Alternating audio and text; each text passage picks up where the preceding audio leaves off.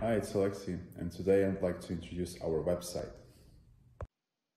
This is Chemspace.com, the marketplace for small molecules, building blocks, reagents, intermediates, fragments, and screening compounds. Our website consists of four major parts: chemical search, compound sets, search in real space, and information and services that we provide.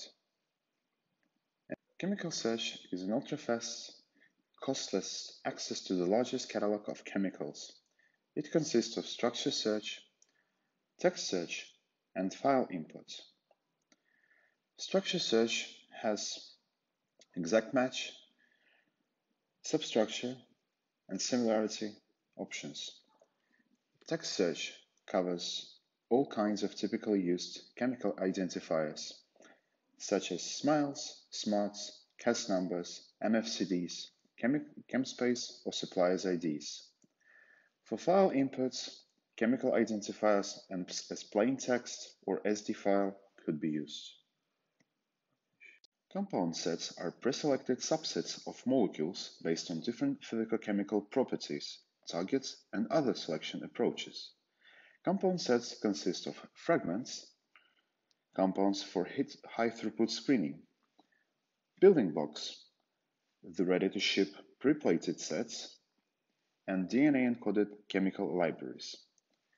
Every single compound set has a separate page and a unique description based on the criteria. The SD files of all compound sets could be selected and downloaded for post-processing. Also, you may receive a quote right away. The next big part of our website is search in Inimines real space made in collaboration with Biosolve IT. It gives access to almost 18 billion compounds. And it works pretty simple.